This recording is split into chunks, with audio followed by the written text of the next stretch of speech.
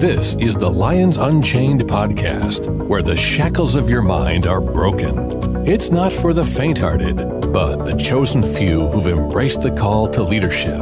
Dare to venture where others will not, and believe in God's supernatural power. Join Carl Joseph now for a life-changing word. Get ready to be unleashed into your destiny.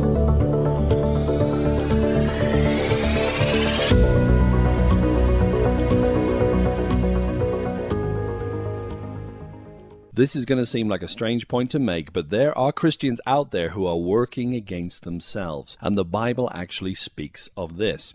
There's a fascinating scripture to be found in the second book of Timothy, which reveals something every believer ought to get a hold of. Now, for some people, they are flat out angry and mad at God because there are some things in their lives that haven't gone according to their own plans or expectations, and they're blaming God for it. The cold, hard truth is that despite what we may feel about these issues, God is in fact innocent. He is not to blame for what might appear to be unfair to you. What we often try to pin on him is in fact a work of the enemy that's trying to cause us to doubt God's goodness in your life. Let's read this passage from 2 Timothy chapter 2, verse 24 through 26. And the servant of the Lord must not strive, but be gentle unto all men, apt to teach, patient, in meekness, instructing those that oppose themselves, if God peradventure will give them repentance to the acknowledging of the truth, and that they may recover themselves out of the snare of the devil, who are taken captive by him at his will. Now, did you notice that last verse I read to you? It says that they may recover themselves out of the snare of the devil. Friend, whenever we think, speak, or act against God's word, we are opposing ourselves and ultimately God himself. It's Satan who takes men captive, and the number one way he does this is through deception. Deception and ignorance are Satan's dynamic duo of destruction. If you don't know God's word, then you'll be ignorant of his ways, and if you think God is the one out to get you, then you are deceived. Knowledge of God's word is very important, as I have stressed in other broadcasts. But notice also in verse 25, it takes meekness or humility to come to the realization that perhaps we are a part of the problem, and this can be hard for some of us to accept.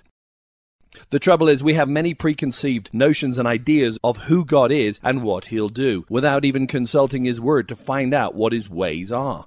If Satan can get you to start blaming God for all your troubles, then friend, you're in a very difficult place, because you're denying assistance from the very one who's able to set you free from your predicament. It's interesting that some religious institutions often try to make out that we can be more pious or holy by embracing poverty, suffering, or even sickness. But we know from God's word that these came into the earth because of sin and are a part of the curse. Accidents, disease, sickness, death, and disasters come as a result of the fall of man and the cursed earth, and Satan and his cohorts. Adam knew no sickness before he knew sin. Dr. John Alexander Dowie, who helped reintroduce divine healing to the church in the last century, said it this way: disease is the foul offspring of its father Satan and its mother sin. The Bible pictures Jesus as the deliverer of men and women, not as their destroyer. Satan is the destroyer. Jesus is the deliverer, and Jesus said himself, "For the Son of Man came not to destroy men's lives, but to save them." Luke 9:56.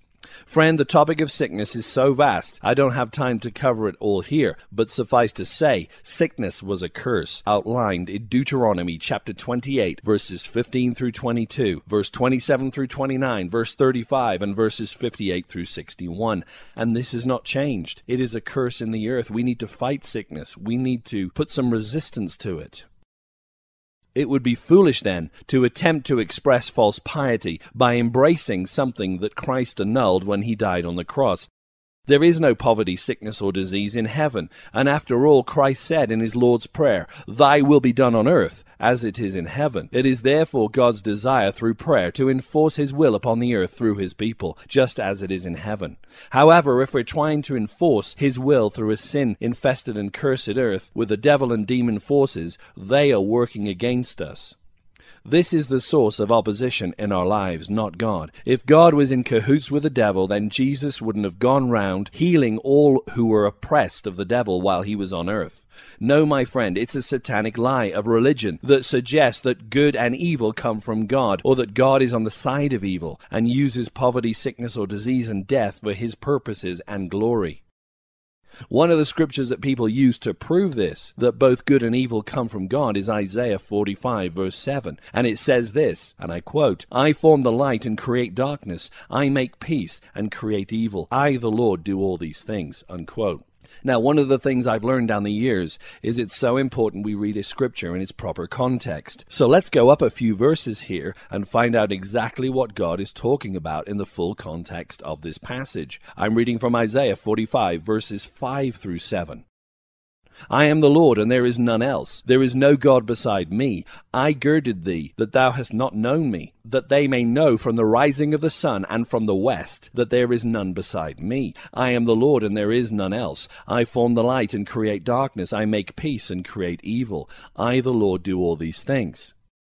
Did you catch that, my friend, in verse 6? God is talking about the rising of the sun. We all know that when the sun rises from our standpoint, it does so because of the Earth's rotation.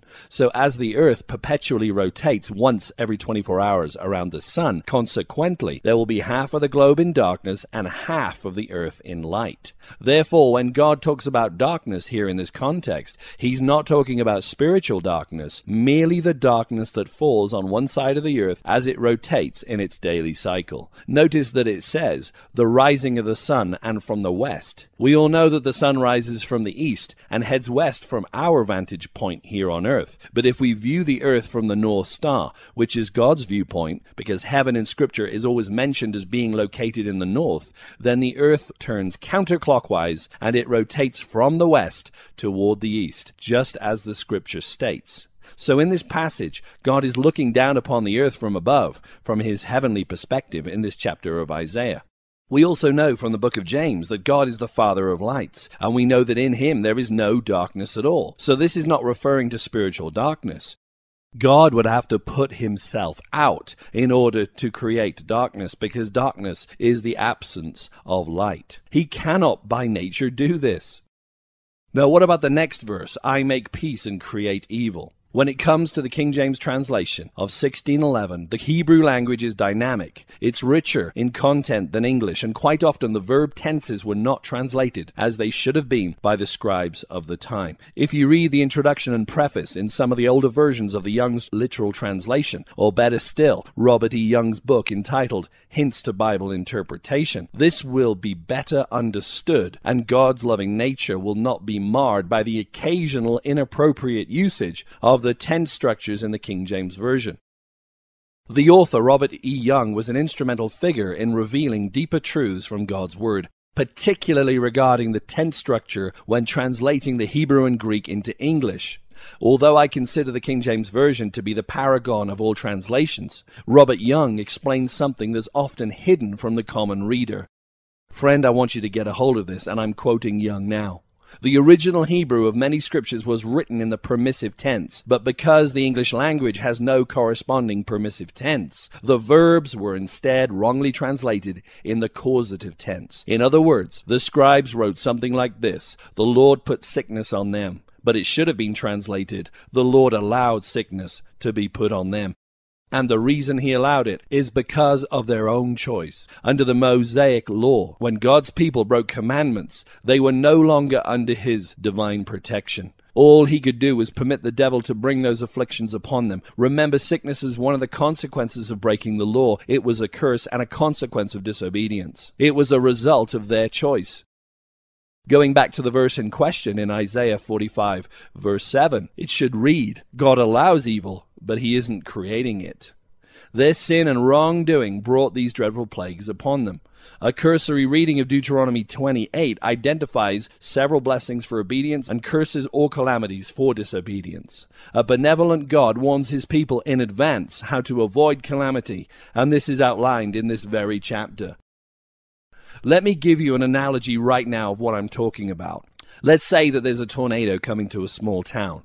Now Frank, the local storm warden, goes around town and shouts from the rooftops, "There's a severe tornado coming. If you remain outside in the streets, you will surely be destroyed. I implore you to come to the tornado shelter that I've constructed for the entire town. Don't worry, it's big enough for everyone. I have flashlights, food, water, etc. to ride this thing out. So please come immediately and you will be safe. However, if you remain outside, you will likely die, if not be severely injured." Let me ask you this, friend. If some people heard Frank's warning of danger and chose not to hide in his shelter, and they died as a result, is it Frank's fault or theirs? Did Frank kill or smite the people who tragically died, or was it a consequence of their personal choice? Frank allowed the people to choose their own fate, but he provided a means of escape and shelter to avoid the calamity. Frank allowed their deaths, but it certainly wasn't his will for them to die. He wasn't the cause. He certainly didn't approve of their actions. The people who died ignored Frank's warnings to their peril, and it's the same with God. Herein lies the analogy of a God who warns his people, provides protection, and issues the consequences for disobedience, yet leaves the decision to his people. God is not the one sending the storms of life, my friend. Satan is the god of this world, and the entire world lies in wickedness as a result of its fallen state. God certainly does not approve of everything that he allows, as I have said several times. Many banks are robbed every month in the United States, but you wouldn't accuse the President of the United States of doing it or even allowing it. You wouldn't say something like, "It happened under his administration, so we're going to blame it all on him." That's the same as blaming God for everything that happens to us. This is a cop-out. This is religious thinking. This is erroneous thinking, my friend. You have to sharply cut your prejudice of what is God and what is the devil. Because if there's an inkling of doubt that somehow God is using something evil against you for his purposes and plans, then you're not going to resist it. The Bible says, submit to God and resist the devil. The trouble is, people have got it the wrong way around. They're submitting to the devil and resisting God. Friend, you need to crack open the dusty pages of your old King James and start to read the Bible for yourself. John chapter 10 is another great example of the delineation between good and evil. It is the devil who comes to steal, kill, and destroy. Jesus came that he might give us abundant life, the Zoe life. That's what that means in the Greek, Zoe. That means full of peace, shalom. It means prosperity. It means healing to the physical flesh. It means protection. He's come to give you abundant life. Let's not get the two mixed up. Friend, let me end right now with this verse, Acts 10:38. How God anointed Jesus of Nazareth with the Holy Ghost and with power, who went about doing good and healing all that were oppressed of the devil, for God was with him. And we are witnesses of all things which he did, both in the land of the Jews and in Jerusalem, whom they slew and hung on a tree.